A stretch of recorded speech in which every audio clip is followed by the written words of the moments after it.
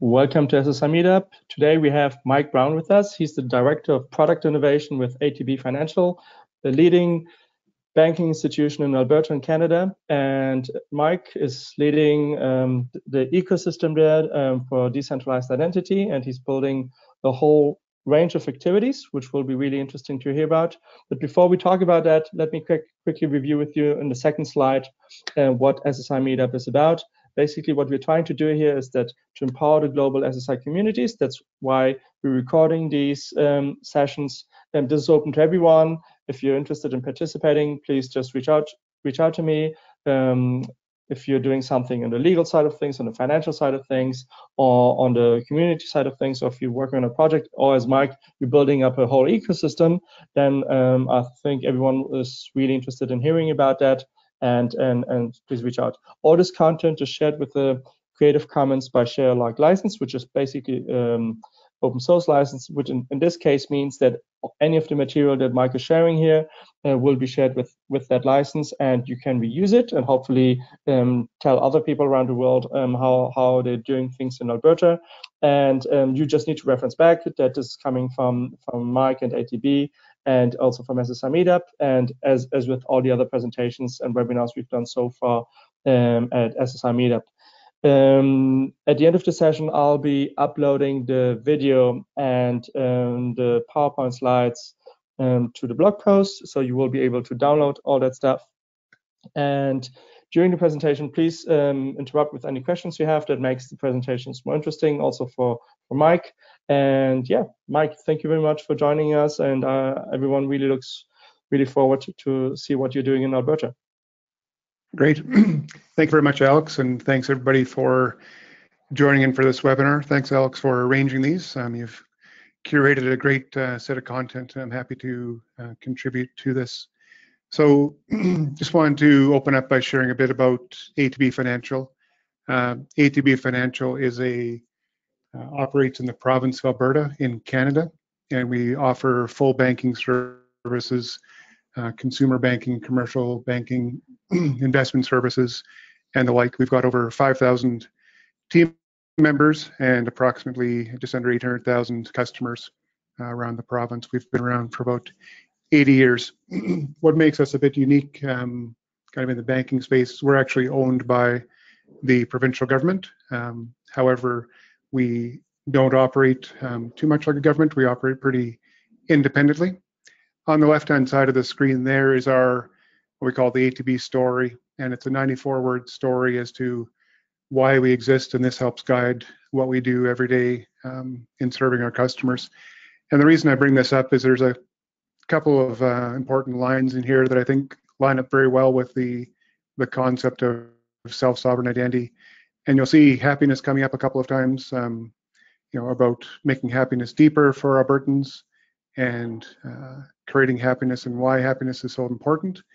And again, that ATB is more than a bank. So when I look at the idea of self-sovereign identity and the work we're doing in this space, really anchoring it in this area and the story of ATB is quite important for me. So this, to me, is a critical point that really helps drive what we do and really helps me justify why putting citizens and our customers at the center of their identity experience is so important.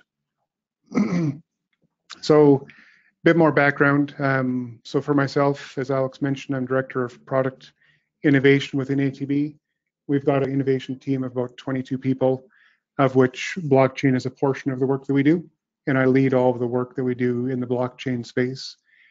And the reason I kind of bring this up is because we approach blockchain in a way that we understand that it's going to disrupt us, and areas like identity are critical to that.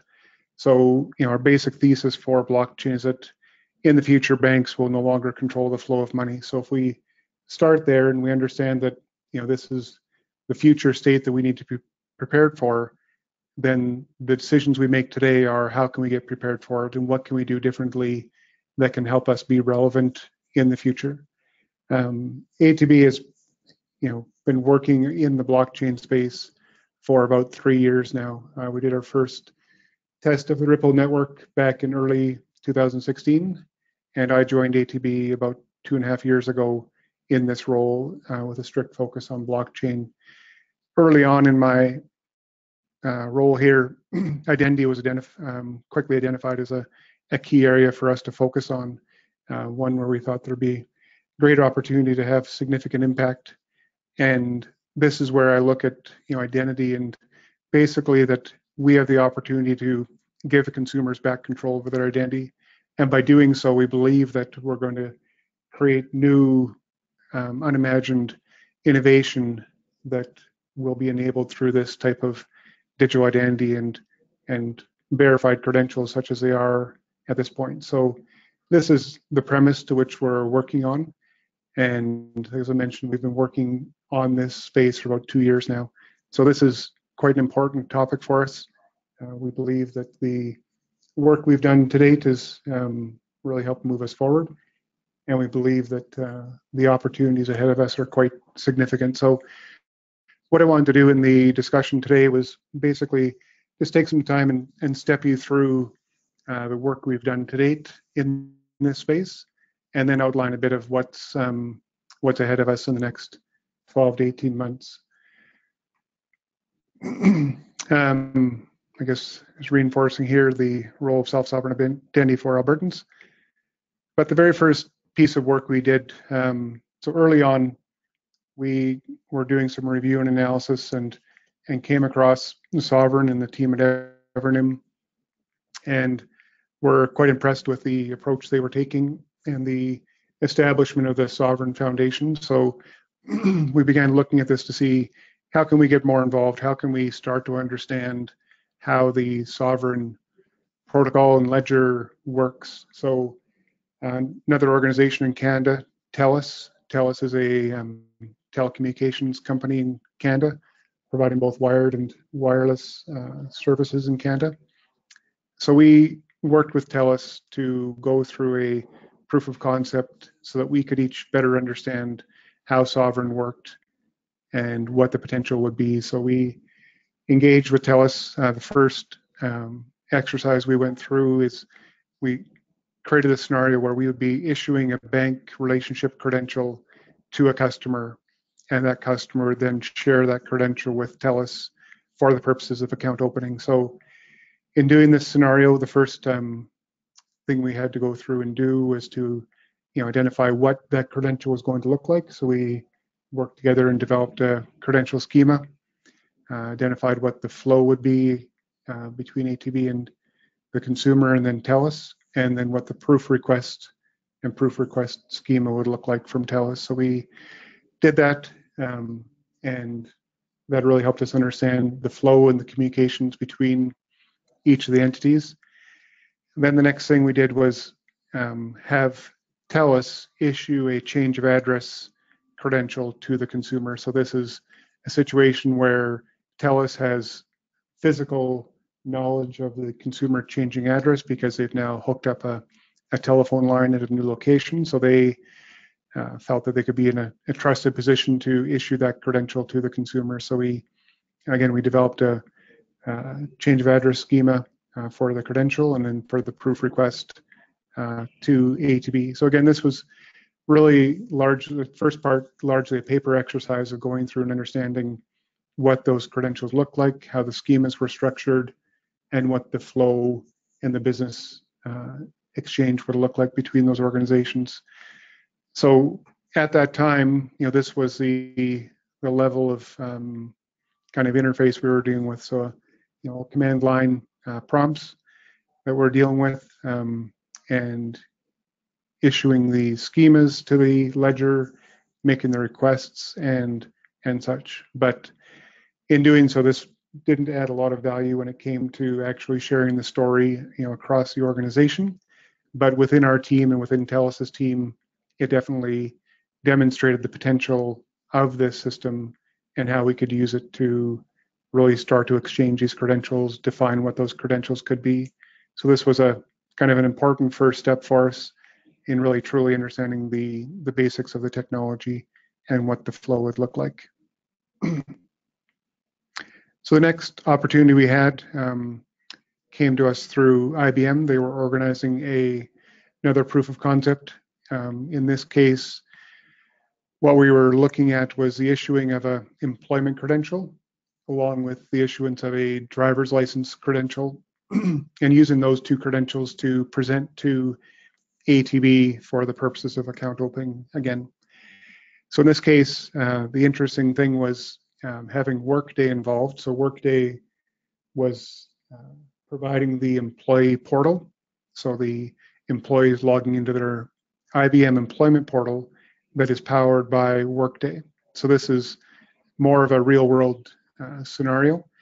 And what it also helped to demonstrate was the relationship from a controller processor perspective between IBM as the employer in this case, being the controller of the system information, and Workday, who's operating the portal on behalf of IBM, being the processor. So in this case, we went through, again, developed what those schemas would look like for the credentials, for the employment credential, as well as the driver's license credential. And then the proof request, in this case, it was a compound proof request, retrieving attributes both from the individual's employment history and their government-issued driver's license. So that's what the proof request contained for ATB in this case. From there, and here's the, so this proof of concept for us became more real world. In both cases, we were doing the transactions, the TELUS project and this project with IBM and Workday. The transactions were being communicated across the sovereign ledger or the test ledger. And, but in this case, with the IBM Workday project, we were actually using proper web interfaces for the Workday portal, as well as a proper digital identity wallet. In this case, we were able to test out the Evernym digital identity wallet. So in the background, we see the employee portal where they're issuing a credential. So this is an employee logged into their portal, and they've requested that credential be sent to their wallet. And then we see that the IBM screen there in the wallet where it says IBM is offering you employment, and it shows the few of the fields there that are contained within that employment credential. And then the screen on the right shows that ATB is requesting this information from the individual. So again, the credential being issued into the consumer's wallet, and then the proof request being made from ATB to the consumer, and that appearing in their wallet as well. So in both cases, you see with the wallet, there's the opportunity for the individual to accept or ignore it, or send it or ignore it. So that's an important aspect when we consider the self-sovereign flow of credentials. The next piece we did in that proof of concept with IBM was for ATB to, again, issue back to the consumer a credential that contained their banking information. So now they had a record in their digital credential wallet of their bank account with ATB. So now that credential could be shared, for example, back to IBM for payroll, for direct deposit. So now the consumer has that bank account credential stored directly in their wallet and are able to use it going forward with scenarios like that. We also were able to demonstrate how the consumer could log into their ATB online banking using a credential as well. So in this case, we actually had the consumer go to the ATB online banking, or a simulated version of it, and enter in their account number, and that then made a push to their wallet requesting confirmation that they were trying to log into their online banking. Then in the digital wallet, they confirmed that, and that was then sent back to the online banking, and they were successfully able to log in to their online banking portal using that credential and the digital wallet experience. So a couple of important aspects here was, both the controller processor relationship between IBM and Workday. Again, the compound proof request that was coming from the wallet to ATB for the account opening, the bank account being stored back in the wallet, and then again using the credential to log into the ATB online banking. So we thought that these were all quite critical pieces that we were able to successfully demonstrate through this project. So we were able to then move forward, and there's the bank account credential being shared. So from there, for ATB, Mike, just one little question coming in here from Ify. He's asking, are you guys part of any POC where integration of other Hyperledger projects like Fabric are happening? Yes, we're within our innovation team. We're also currently working on 2 Fabric-based initiatives. In that case, we are building a payment engine that's connected to a node that we're running on a couple of Fabric networks. The opportunity for us there is to provide payment services for Fabric-based networks. So we are doing some work in the Fabric world as well. Great. And Ify is also asking, how do you compare identity mixer with SSI? So I'm probably not an expert on the identity mixer side. So maybe defer that question to the community, or if there's others that want to contribute to that. We can do a webinar, an SSI meetup in the future about that. So I'm just gonna skip that question. And if anyone else has any questions, please just share them in the question tool, and I'll be bringing it up. So thank you, Mike. Thank you. So with those couple of projects behind us, we also, based on our kind of comfort and the direction things were going, we became a sovereign steward. So we became a sovereign steward about 1.5 years ago. And if you're familiar with the sovereign network, the stewards are able to basically operate the validator nodes as guided and directed by the Sovereign Foundation. So we are actively involved there as well. So all this work that we've been doing has been leading towards what we're currently working on, which is we think that we have a kind of a unique opportunity due to our size and our geography. As I mentioned before, ATB operates within the province of Alberta within Canada, and Alberta has a population of about 4 million people. And what we think this allows for is a fairly contained marketplace or an ecosystem where we can move quite quickly and aggressively in adopting the concept of self-sovereign identity. And that's where, so ATB, our focus is the province of Alberta. So what we've done is we identified, what would the critical experience look like, or the typical experience look like for residents in the province of Alberta. And what we thought it would be is, they would be interacting with organizations like universities, telcos, utilities, insurance companies, municipal government, provincial government, and banks like ATB. And in a day-to-day way, these are the typical organizations across the province that people would be interacting with, and also ones that they interact with whereby there is currently some exchange of a trusted credential, although currently it's in paper or plastic forms. So we went through early on and basically wrote out a number of scenarios for how a typical Albertan would interact with these types of organizations. We identified kind of 7 or 8 flows for each organization, and for each of those, then we identified what the schemas would be. So we just, on our own part, we defined what all that work would be, just as a starting point.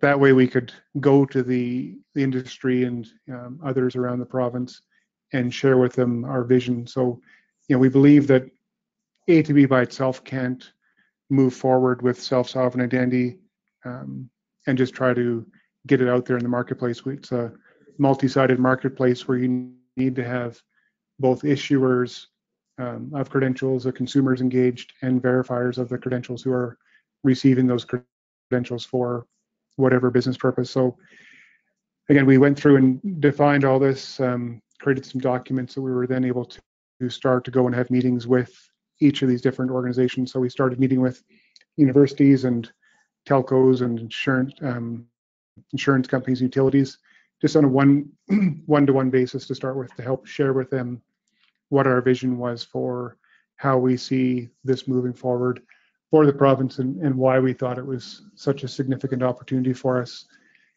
We were able to then convene a couple of workshops in early December last year.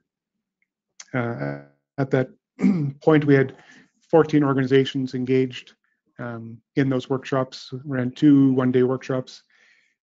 And the purpose of the workshops was to do a deeper dive into what self-sovereign identity was, and what this ecosystem opportunity was within the province of Alberta, and why we thought it was so important. So we went through in that workshop, walked through what all the scenarios were, and what the benefits for each of the organizations were, and more importantly, what the benefits for the province would be if we could move forward with this concept quite broadly.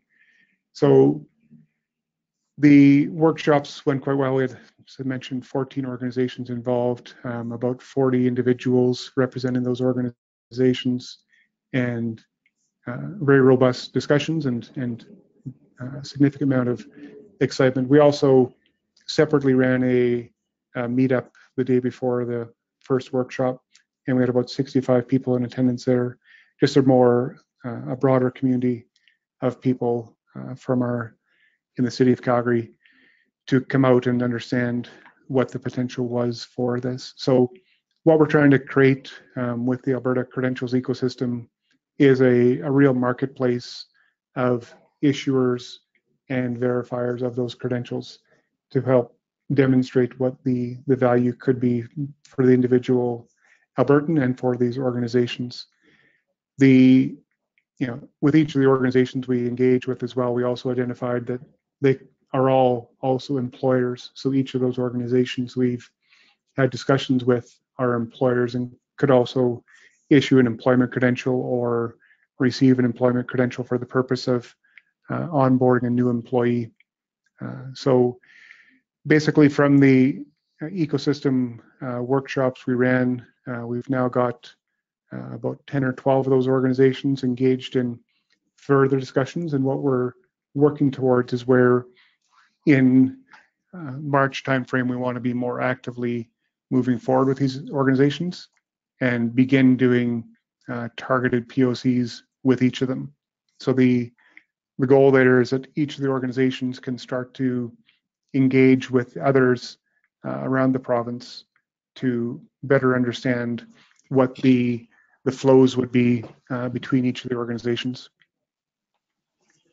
I have another question coming up here from Ife, and he's asking, how do you measure the performance for an SSI POC project when you have multiple validators and issuers? So in the first 2 proof of concepts we did, they were learning exercises to help build our understanding and depth of knowledge around how it worked, and set the foundation or validate our kind of assumptions on how it was going to work and where we saw the value. Now with this Alberta Credentials ecosystem, our expectation is we'll be running multiple POCs, and the purpose of those individual POCs again will be to validate for each of the organizations involved what the potential is and how really to build their knowledge up. Again, ATB has been working at this for almost 2 years, and many of these other organizations we're engaging with are brand new to the topic of self-sovereign identity, and in particular with the sovereign network. So the first round of POCs will really be focused on knowledge building and proving out basically how the flows work and the potential for each of the organizations.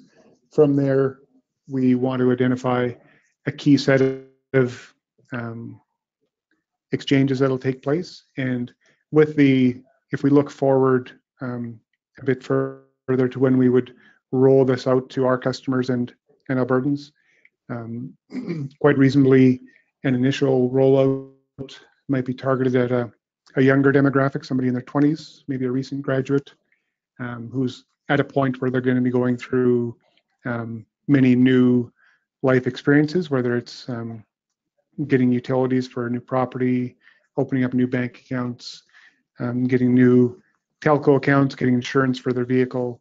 Each one of these things, there's going to be a higher frequency of interaction. So what we want to identify at that point is who are the organizations that are ready and able to go into production, or at least limited production with this, and what are the credentials that we'll be able to issue as individual organizations, and what are the proofs that we'll be wanting to make to receive from the individuals.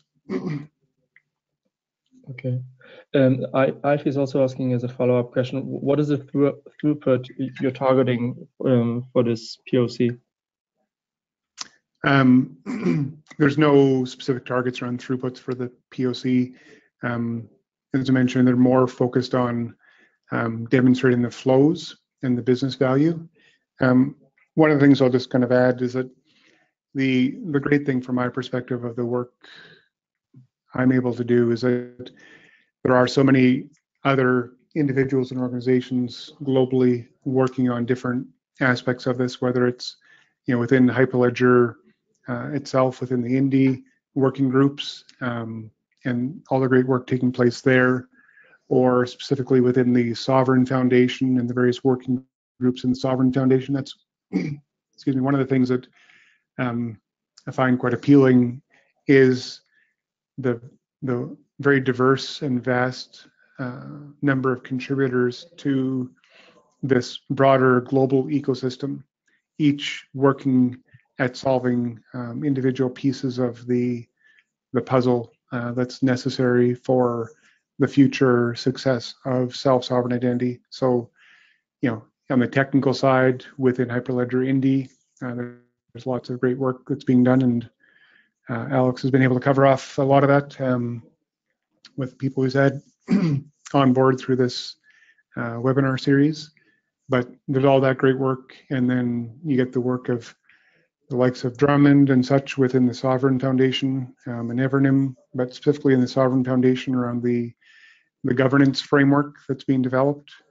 So my point is that what's important for me is to kind of be aware of what's going on throughout the identity ecosystem and understand who's working on which pieces, because ATB as a whole can't contribute to or move forward every single piece of the puzzle, but rather we can do our part in helping move things forward. So specific things like throughput, we aren't testing, and at this point in these proof of concepts, we would be relying on looking to others more on the technical side of things with Indie and Sovereign. And again, we're engaged with and monitoring those developments, but they're not something that we're explicitly doing, and they aren't the focus of the objectives of the exercises we're currently going through. Great. Just one last question from Ivy. He's asking, what are the challenges or bottlenecks you have seen while working with close to real-world data for this POC?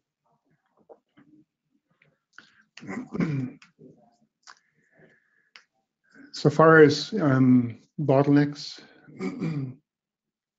really we haven't run into any specific bottlenecks.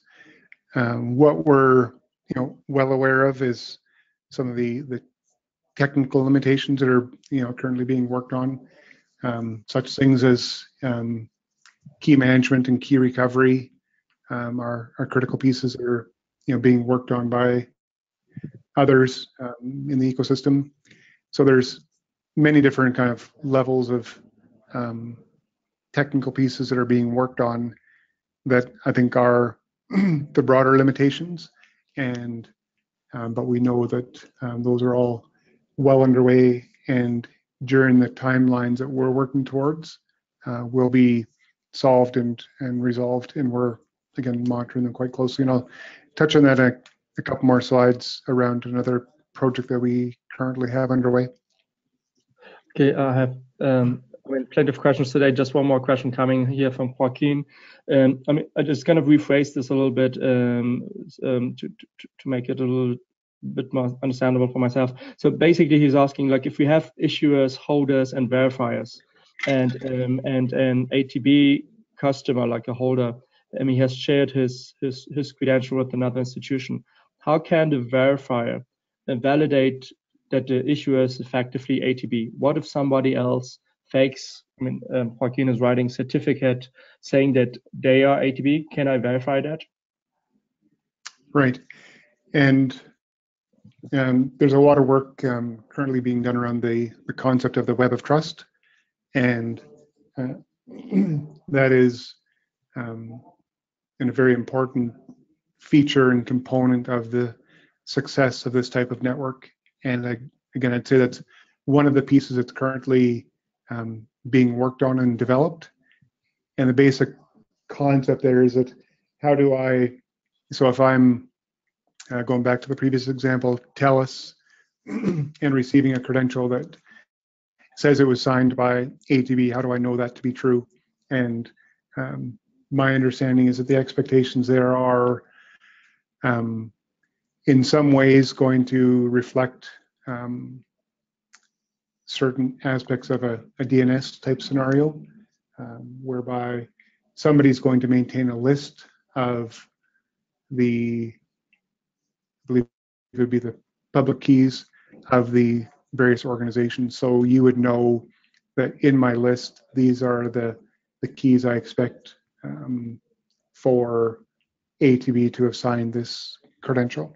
I'm not an expert in that particular area, but I know it is a very significant one, and one that will be emerging. So if we look at the Alberta ecosystem, and as we start this rolling out, we may start with a dozen organizations who are participating in this ecosystem, and we may expect that to grow to 20 or 30 or 50 in a period while it's being rolled out. During that time frame, we'll be able to have fairly good control over who the participants are and what their keys are, to make sure that when we receive credentials, we can be quite certain. But again, as I mentioned, there's a lot of moving parts, and that's a very critical one that we will ensure is well understood and well tested prior to broader and broader adoption of the solution across the network. Great. These are the questions for the time being. Thank you. Next diagram I just want to show. A second. There it is. So this is just a quick diagram, just trying to demonstrate the network effect here. And I think I've got about the green dots here are kind of 9 different organizations kind of representing telcos, utilities, and post-secondaries, and blue dots. There's 100 blue dots on here representing Alberta citizens. And all I wanted to show here was kind of, here's a blue dot and their relationship with 4 of the organizations, and they have received or have sent credentials between these organizations. And this is a very simplified, oversimplified diagram, but it's meant to demonstrate, if we imagine now 50 organizations issuing credentials, and maybe they're issuing 5 or 10 different types of credentials, and receiving verifying 5 or 10 different types of credentials, and we've got a million Albertans engaged in the system and 50 organizations. These diagrams start to become quite complex, but that complexity to me is the excitement of what is possible.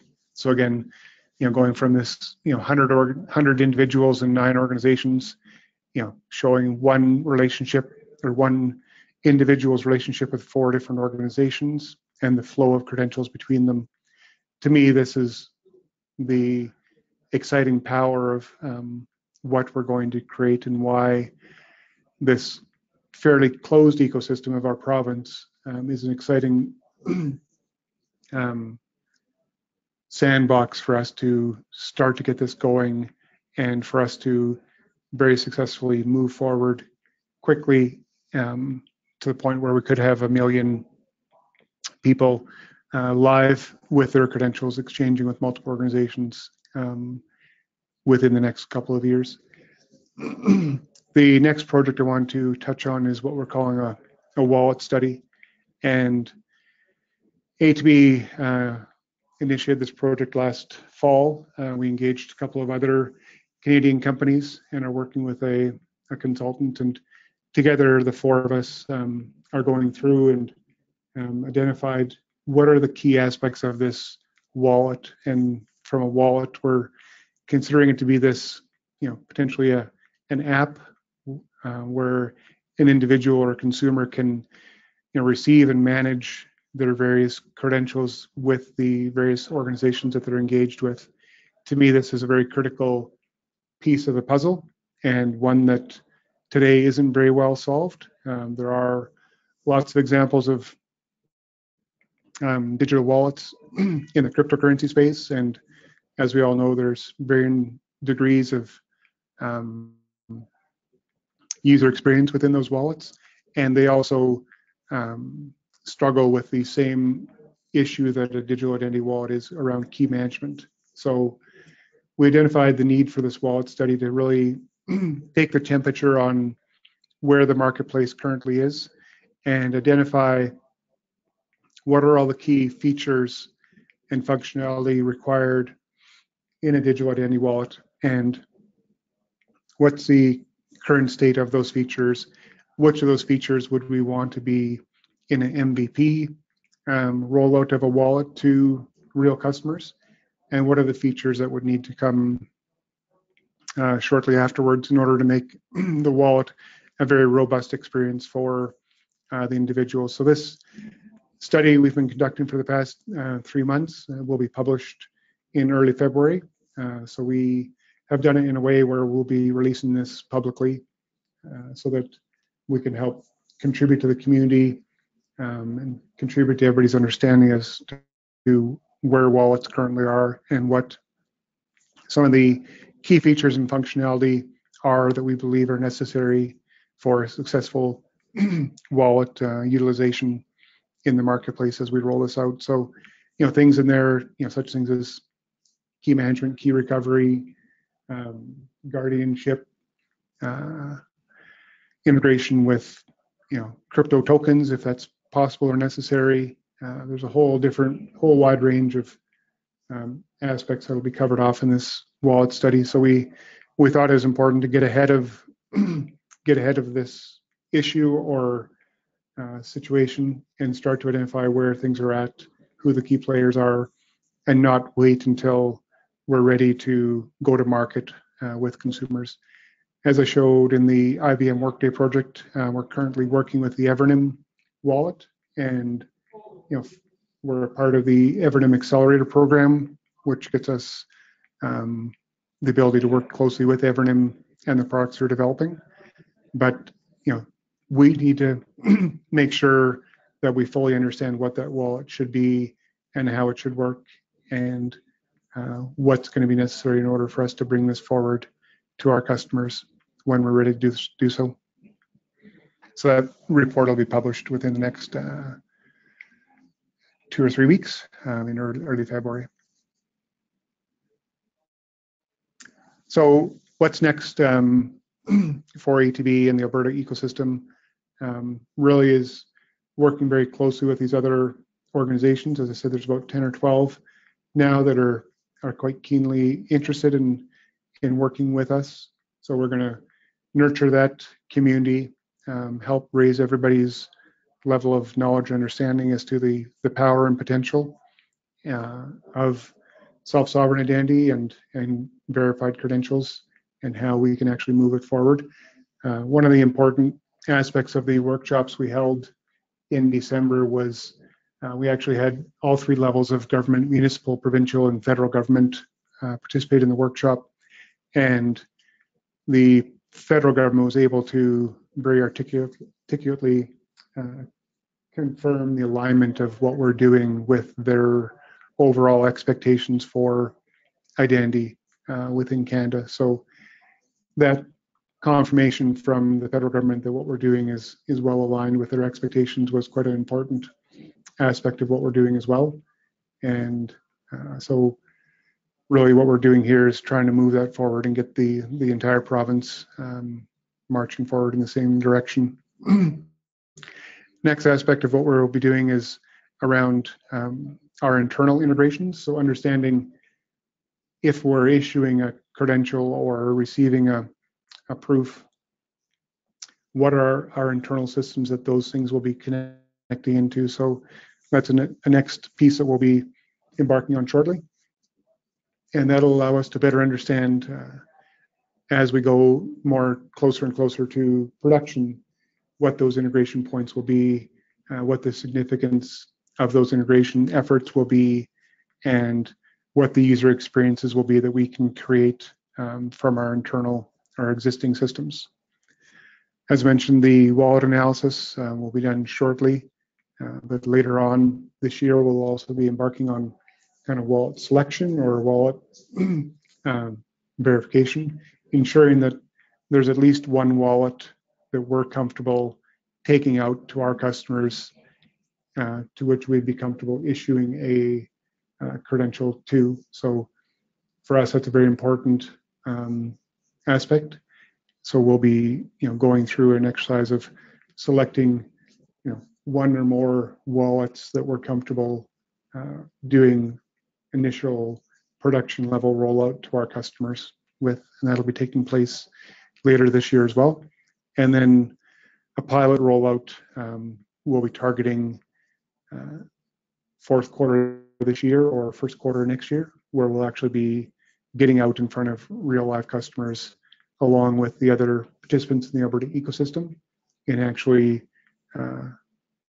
doing this in a live production way and demonstrating more and more value to the ecosystem and to the consumers. And an important aspect of that as well that we'll be working on this year is the overall communication. How do we effectively communicate that story to consumers?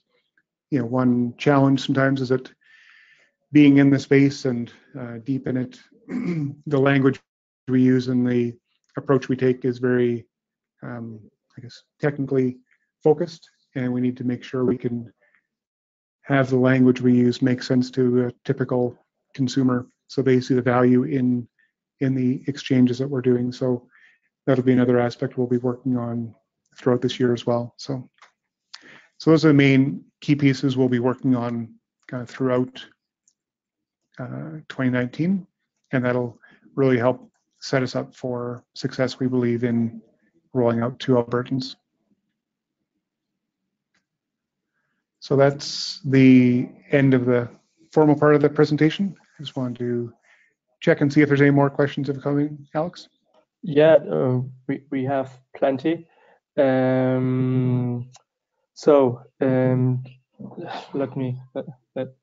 me start with them. I'm just going to start directly with the last one that was about wallets. So Ivy was asking, do you think educating the concept of wallets is challenging for the whole SSI ecosystem and for real-world users? And what form of wallets do you think are the best to practice for SSI? I think the education to the consumers of what a wallet is and how they'll use it is a very critical piece to the success of this. And as I mentioned, I think there'll be a lot of work for us to get that language and that experience refined so that it is easy to understand and easy to demonstrate to people what the value is and why they would bother doing this. So that will be an important aspect of the work we're doing. And what was the second part of the question, Alex? Yeah, I mean, I'm not sure if I'm phrasing it correctly. If not, Ivy, please just insert your text again. If how to make those wallets practical, or how are they my understanding is that how to make them practical and use what wallets do you recommend to try SSI? Right. Yeah, I think that's an important exercise that as an entire community we need to go through. over the next number of months is, I think right now the wallets that we're seeing are, functionally able to do what we need them to do on a basic level. Still lots more functionality to come, but the basic idea of issuing and receiving a credential into a wallet is there. But I think there's a lot of work to be done by the community. And the great thing about Sovereign and Hyperledger Indy is that the open source nature of it. So you may have brand new entrants who come into the market and create a brand new wallet, or you may have existing people in the ecosystem, whether they're other digital identity wallets or systems, or potentially cryptocurrency wallets who pivot and either expand or pivot their offering to an identity-based wallet. So I think it's an exciting thing that will be happening over the next 12 months. Great. Pierre is asking, the banks lost the payment wallet war. Why going the wallet way again for identity? Right. A great question. And just a bit of our thinking over the last couple of years.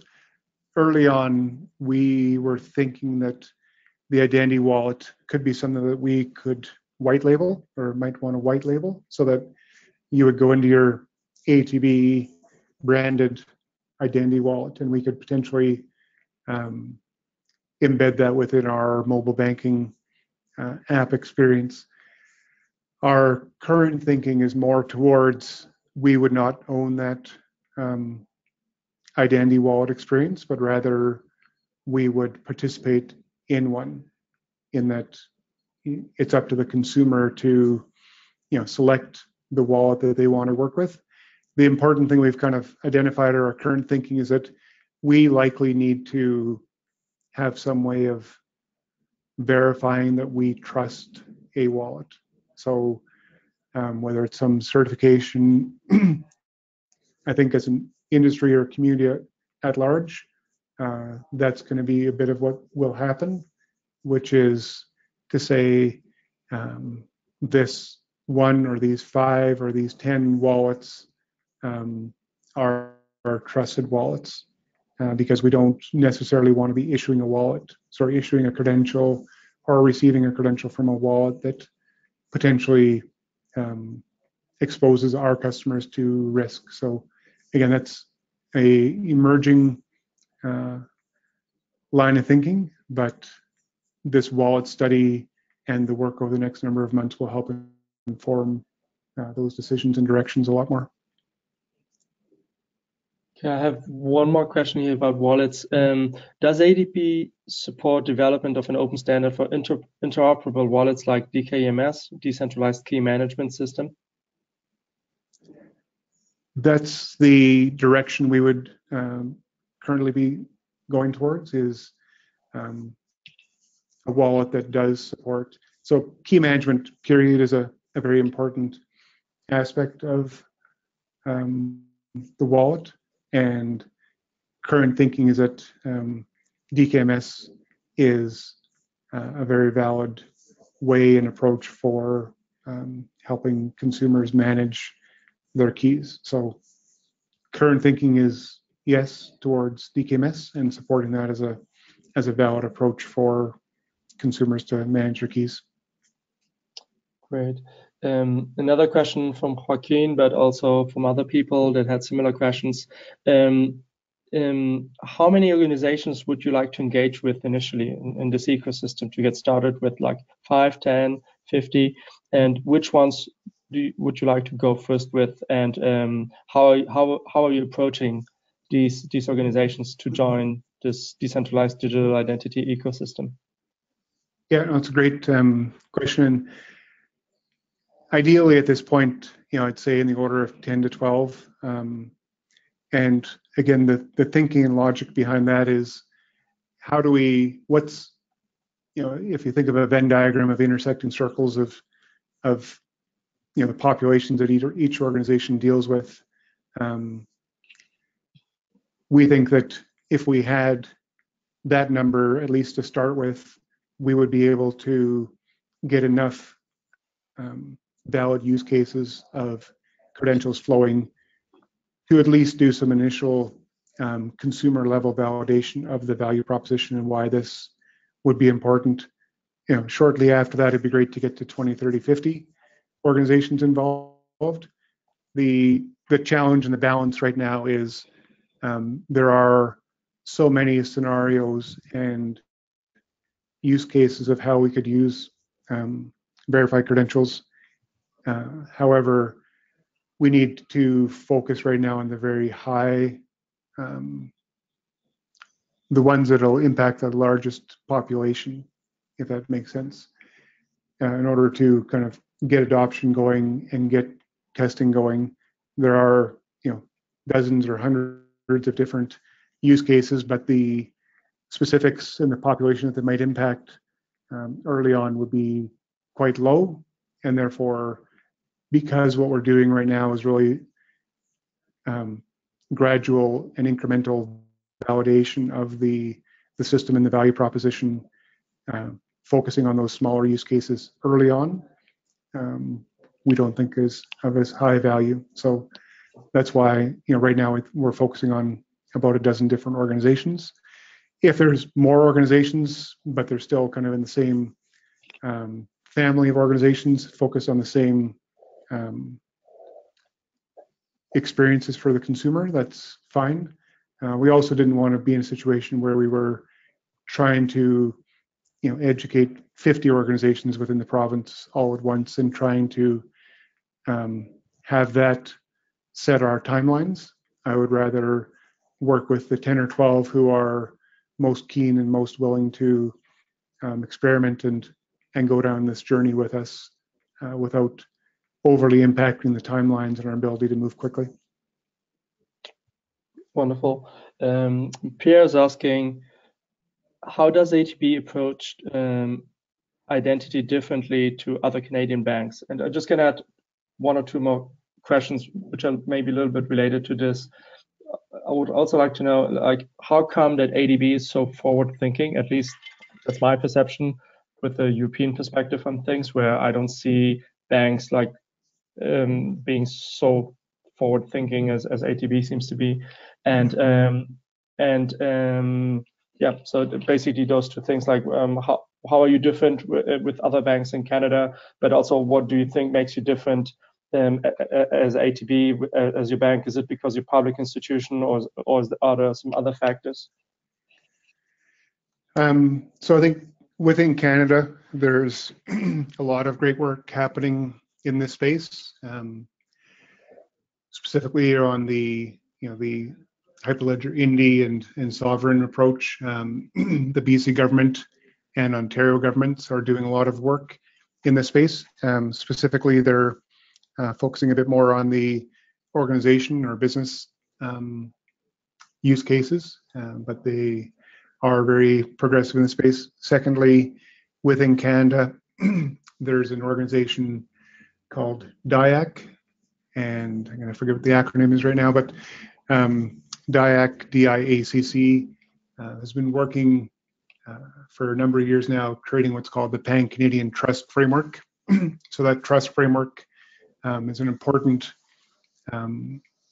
guideline for how corporations and governments can work together with respect to identity and the expectations in that space. So again, that's another piece of great work that's taking place, and Canada, that Pan-Canadian Trust Framework has been identified globally, I think, as being a fairly forward-thinking initiative, and being used as a benchmark for other regions globally as well.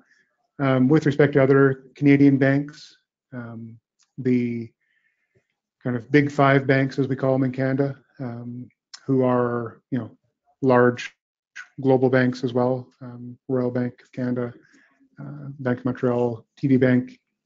These are all some of our larger banks in Canada. They're also very progressive and working hard towards digital identity. The difference right now, I'd say, is that they're focused more on a federated approach.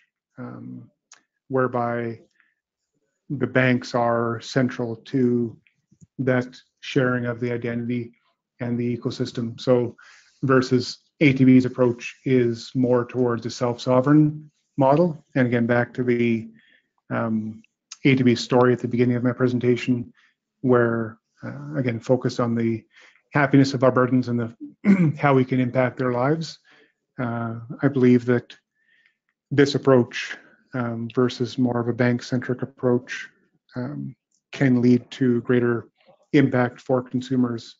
And the great thing that I love about being a part of this community is that there are great people globally working on this, and that's what is exciting for us, is that we're a part of this global movement.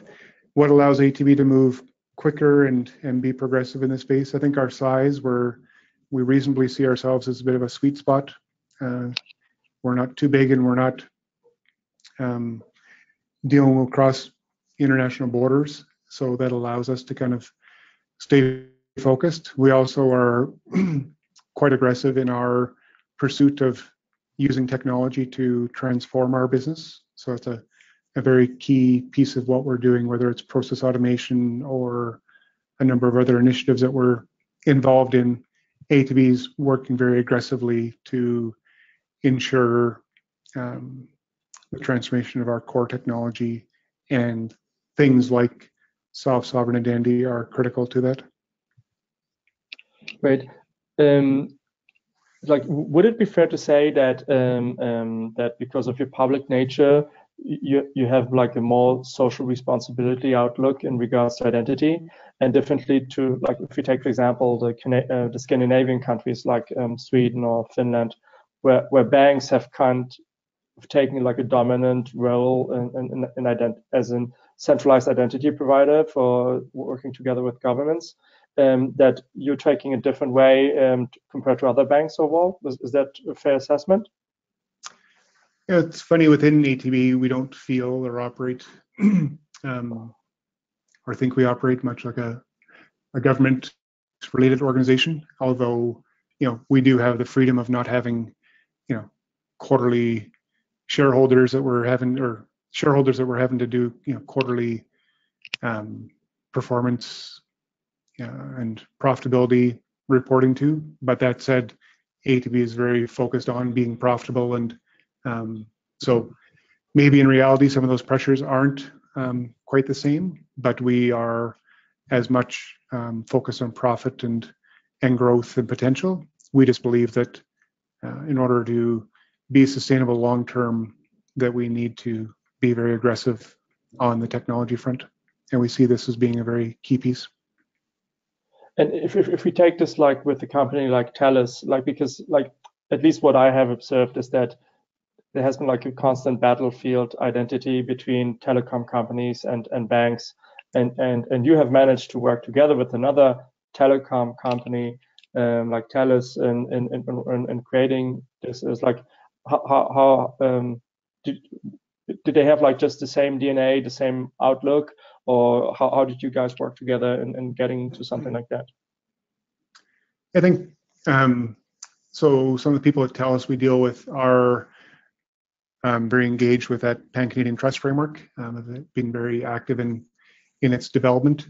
So what we, between ourselves and TELUS, I think there is a bit of a shared philosophy around a very consumer-centric model, and that together we can create a powerful experience for consumers. So I think there is strong alignment from that perspective, and maybe it's a matter of it's not a threatening relationship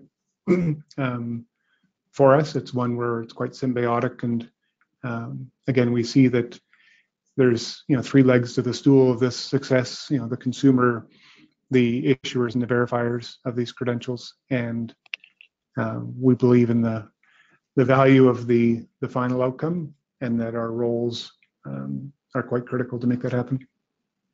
Awesome. I have a couple of more questions, but I think we're kind of running out of time, so I don't want to steal more of your time. When will the study about wallets be available? Where can people find it?